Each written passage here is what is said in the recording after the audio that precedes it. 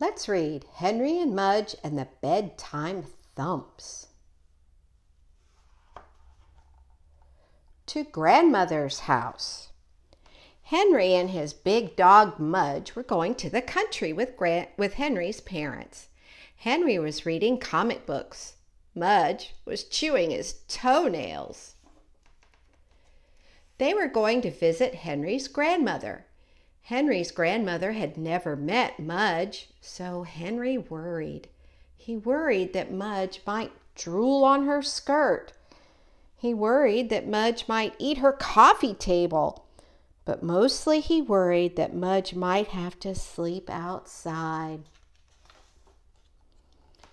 Mudge had never slept outside before, and if Mudge slept outside, Henry would be alone, trying to sleep in an empty room in a strange house in a dark yard in the country.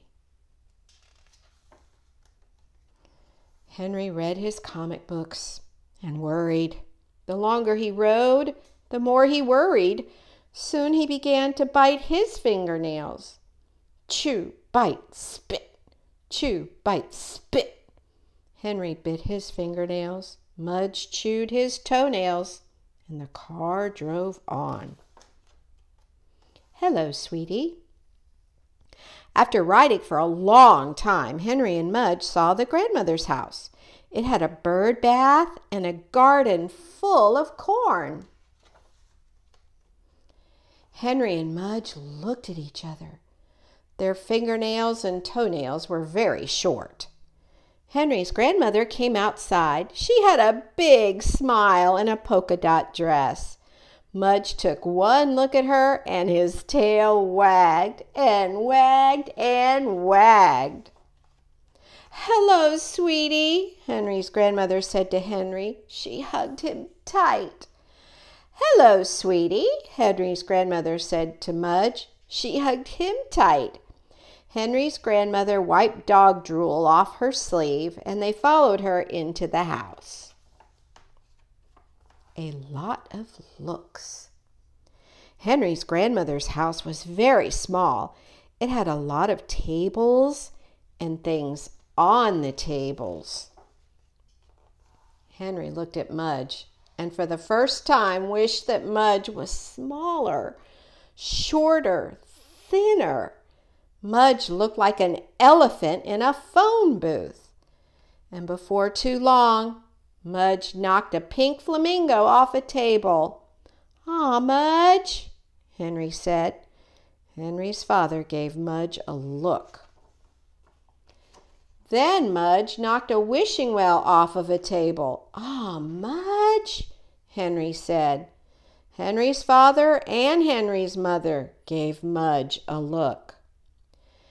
Then when Mudge knocked a bowl of peppermints off a table, Henry's father and Henry's mother and Henry's grandmother gave Mudge a look. And Henry's father said, "Outside." Mudge was put out. Henry gave everybody a look. The Bedtime Thumps. After dinner, Henry played outside with Mudge. They loved the bird bath, Mudge especially. It was like a giant water dish just for him. When it was dark, Henry's father called Henry in. "What about Mudge?" asked Henry. "He has to sleep outside," said Henry's father. "Outside?" said Henry.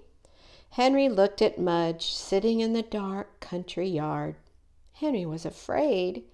He was afraid Mudge would be lonely. He was afraid Mudge would be sad.